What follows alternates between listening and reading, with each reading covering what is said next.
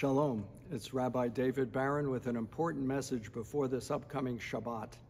First of all, I want to tell everyone that we have to stand united and together in the face of rising anti-Semitism. I have a number of concerns I want to express about this. All of us, of course, are deeply pained to see these pro-Hamas rallies taking place on college campuses across the United States. It's our responsibility, if any of us are alumni, to call those universities to write the presidents to withhold any financial support from those institutions, and to go on stopantisemitism.org and find out what actual steps you can take, we can take together, united, to oppose these radicals on campus who are infringing on the rights of Jewish students. I'd like all of us to take those steps and do it in a united way.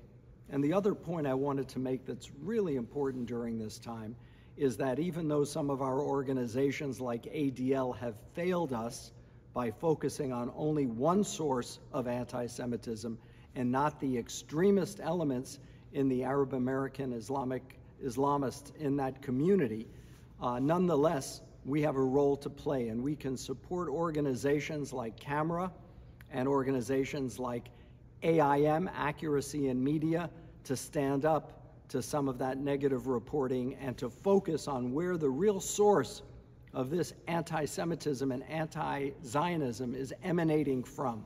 It's really important that we do that. And I'd like to encourage you also to be in touch with our representatives, our congressmen of whatever party, our senators, and let them know how concerned we are.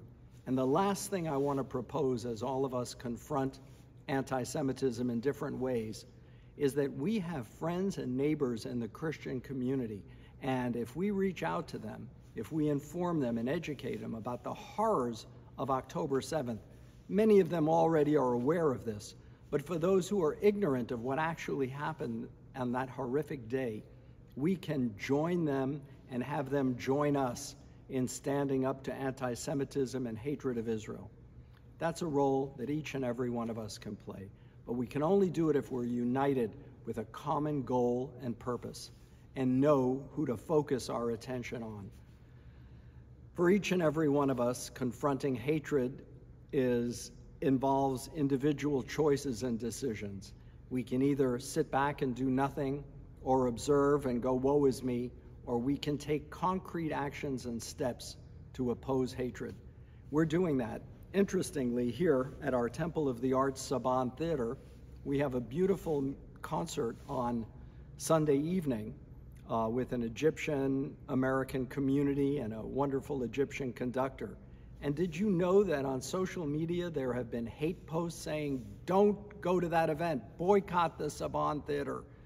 It's a source of Jewish support for Israel. Oppose it, boycott it. And what we've done is we've organized the community to say, no, we will not tolerate hatred, and we will stand up against that kind of vicious hatred and smear.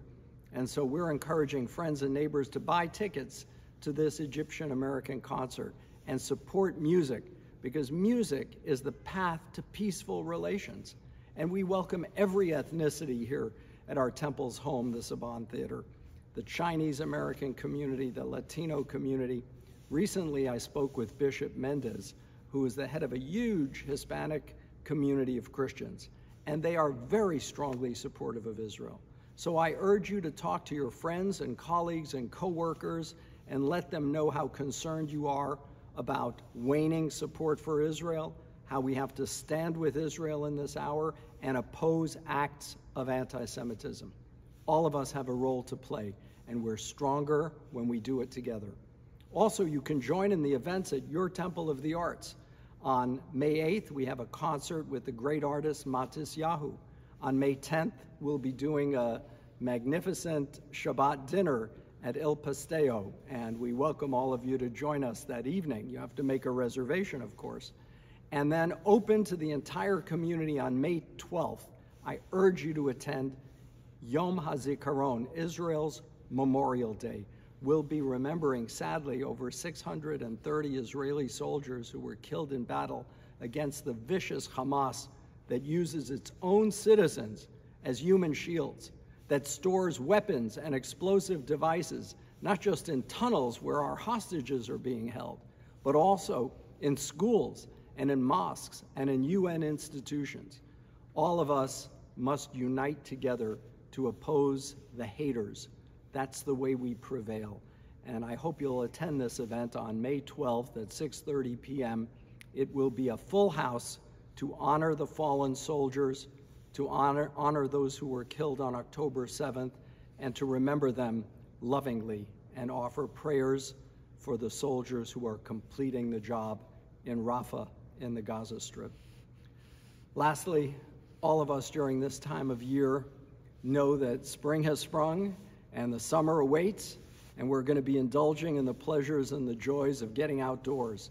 But don't forget our mission to communicate with others, to engage them and involve them in supporting our Jewish people's state, the only state in the world, the state of Israel, and to oppose acts of hatred, bigotry, and anti-Semitism. Thank you for listening to this message, and please pass it on to your neighbors and friends from our Temple of the Arts to the community. Shabbat Shalom.